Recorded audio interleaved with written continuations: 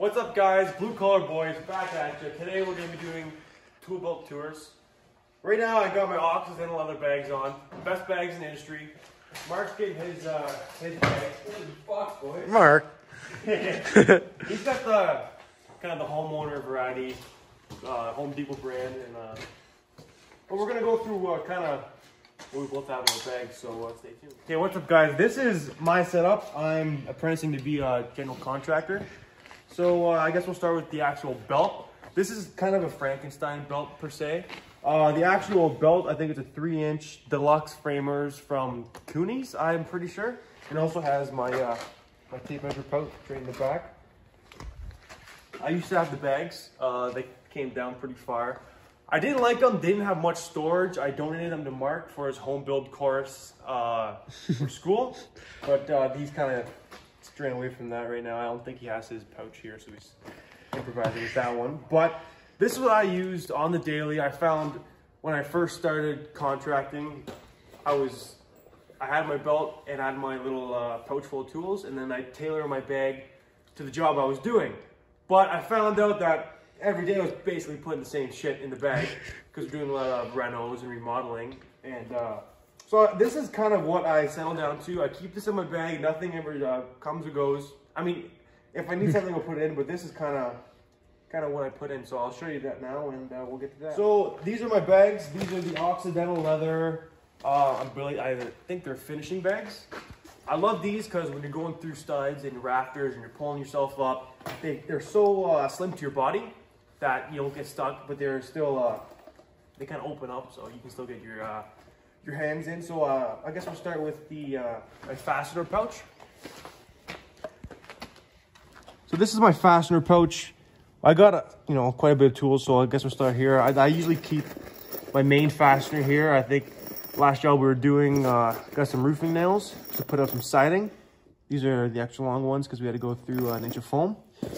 And then the back here, I got some galvanized nails and just a whole bunch of different ones. These were for some joist hangers. Up front, we got a nail puller. This, I think I paid 15 bucks for it. It's a piece of junk. I bent it straight by accident and I was pulling, I think some soffit down. I keep it up front, it fits nice here. And then I got my beefy DeWalt one here. It's good to beat on. I love this thing. Pretty nice. In this pouch here, this little side pouch, I got a few tools. First thing is essential, little sharpener. People do use their knives to sharpen the pencils. I like mine with my sharpener. Comes to a nice point like that. Mark, you want to hold that for a sec?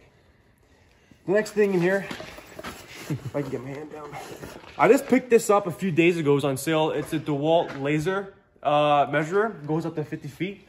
Do a little demo on how that works. I got a 26-foot tape measure that I use, but sometimes it's just not long enough. This thing measures to the 16th of an inch. Guys, I just want to say, I'm not a huge DeWalt fan, but this tool is sweet. Like, I mean... All I do is turn it on.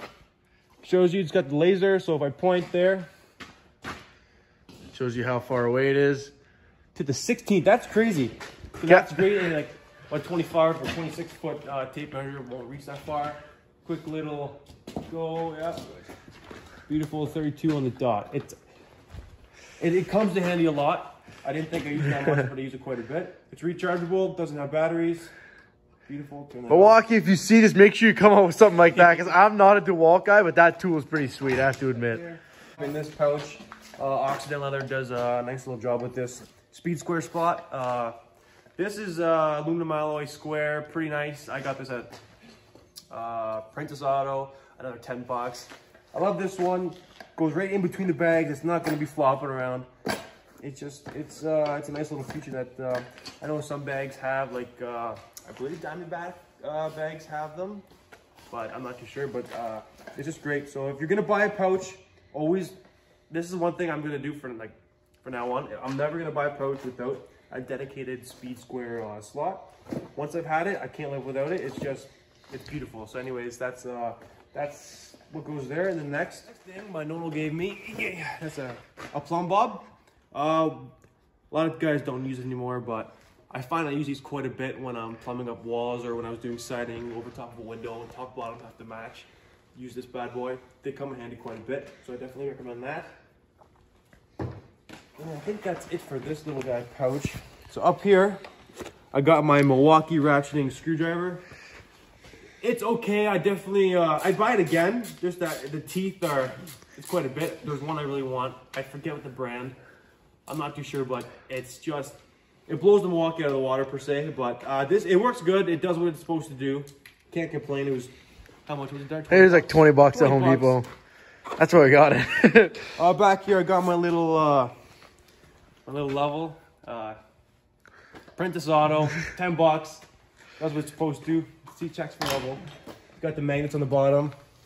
It's what can I say? It's a level. It's no Stabella. Maybe one day, but then I got inside the big pouch. I keep my nail gun rails, and I also got some green top nails. But these bad boys are 30-degree galvanized nails. Good for using pressure treated wood. But these bad boys are expensive. These are pass load. We use pass load nailers at my work. I was supposed to get a DeWalt 30-degree frame nailer. That's not coming in, so I might get the Milwaukee one. What happened to that? I'll tell you after the video. Then coming to the back, I got my Occidental leather tool sheath, and in that I keep a piece of junk, Princess Auto, chisel. Nice and rusty. This is brand new a few months ago. I don't know if it was coated or not, but it's rusted, but it does the job. It goes through nails. I was very surprised. Goes through plaster. Yeah, I just beat on it. It's my beater chisel. I'll keep that for a while until it goes. And then the final thing, I got my nail set here. These are good for doing trim work. You gotta push in doing trim. Put the nails in deeper. One over top. Stanley, it works. None of this is top of the line except for the bags and the hammer. But this is it's a nail set. Not much to say about that. Going in the back here. There we go. Zoom out a little bit. In the Cooney's pouch there, I got my Milwaukee tape. Now I do like my tape in the back per se to up here. I just find it's a lot easier. But this is my Milwaukee wide blade 25-foot tape measure. This thing, a lot of people don't like Milwaukee tape measures. Personally, I didn't. I never actually used one, but when I started using this, it's very smooth. I think it's got like a 13-foot standout, which is insane. 13, 14.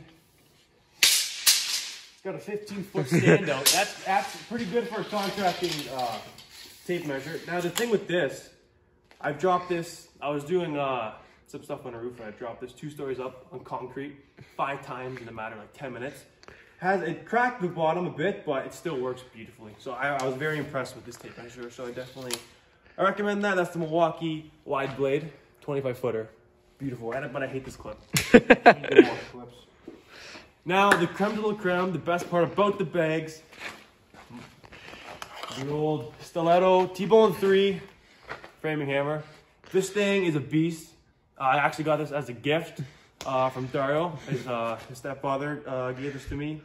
Very generous. It's just... Why don't you explain how good the Stiletto is? The Stiletto... In a perspective of why people think it's so expensive, but it's actually worth it, you know? This hammer is $300-something. For perspective, your standard hammer might be 50 to 80 bucks, but this is 300. It's titanium from head to heel, from head to toe. It's 15 ounces. Your regular hammer is going to be 20, 25 ounces, and when you're swinging all day, all that force and all that shock is going to be in your elbow and your shoulder. I know a lot of guys on the job, they've had your East Wing with the blue handle. Every time they're using that for a long period of time, they're just fatigued. I come in with my Stiletto and just... Actually, I'll give you a story. My boss, he has bad shoulders. He had an S-Wing 20-ounce hammer. His shoulders were hurting. I gave him this hammer. He used it the whole day. He loved it. So that's just a test. I don't want my shoulders and my arms to be bone on bone when I'm older. So I definitely recommend. Yeah, guys, that's a super light hammer. Like he let me pick it up, and it's like a football. You can just throw it. Like, it's so light. Starting off, obviously, it's a bit expensive. I say try out contracting for a month or 2, see if you like it. And if you do, purchase that right away. It's gonna save your arm. You can't go without it. Another style with the hammer. This is the hammer I used to rock when I first started. I think it's the extended handle S-wing. I got it from my dad. How heavy is this? It might be 25 ounces. It's pretty heavy. We'll do a comparison from Mark. And just tell him how light that is. And yeah, I gotta say that is a lot lighter than what. Yeah, it's a beautiful hammer, guys. You can really tell the difference between the two. 100%. One more thing, the face is replaceable. I did choose the flat face because we do finish work and framing. I think I might get the milled face, change it out every once in a while, but for now I'll just stick with that. Now we got my side bag here. Up front I usually keep my drill. I got the dual atomic. Actually, if you want to do a separate video, give this video 15 likes, very low. I'll do a full video on all the tools I have and I bring to the job site. I got a lot of stuff that actually my boss didn't even have, so 10, 15 likes. We get that in about a month. We'll do that video. It should be pretty good. Up front, I usually keep my drill, like I said. In the side here, I just got my Irwin chalk line. It's a piece of junk. Don't recommend this one, but if you do get one, I do recommend the side loaders. I'm not a fan of the top loader ones, but I mean, what can I say? It's a chalk line. It does what it does. And if you do, try to get the blue chalk. The red one likes to stain your work, and the dark one, or the black one, also does. The blue might not be as easy to see, but it doesn't stain the work, which I do like. In that pocket again, I keep my DeWalt impact bits. Just quick change. I got more bits in my my DeWalt case, but that's that in my pouch. Deep in the pocket, I do keep a notebook for measurements. I don't have the best short-term memory, so this is a lifesaver for me. I do a lot of cutting with my work, so I do have a DeWalt worm drive saw, no biggie. But if you want to see that, check the video to get those to get the amount of likes. Right here I got a little pencil slot. I keep a Sharpie and a Hilti framing pencil, carpenter's pencil, very nice. Up front, I usually keep my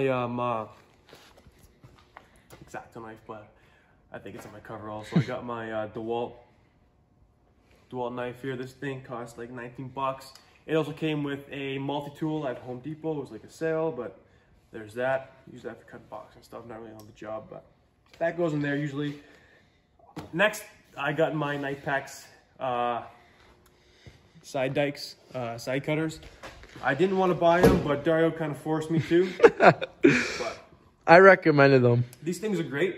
I love them for cutting nails, pulling nails out. I actually cut an eavesdrop nail. They're about that long per se, and like 1/4 inch, 1/2 inch thick. So pretty good. And if you go to the light, they're sealed beautifully. I actually love these. Good purchase. Yeah, if you guys watch the Toolbox Tour, you know that I actually have a couple pairs of those, and they're like the best side cutters you can get. They're a little more expensive, but next thing, I do have a punch. This is different from my nail set because this thing is, if I'm reaching up and I can't quite swing my hammer fully, I'll just put this on a nail and tap that in. It's different. It just really sinks small nails in to baseboard and trim and stuff, but this is for bigger stuff. This is a Snap-on punch. I know Snap-on's a lower quality brand, but fuck you. It's pretty good. I like it. It's a punch. Does what it does. I usually keep a spare pencil in here, but it's in my overalls. We're doing a job today. Last thing, or the second last thing, I keep a coast light.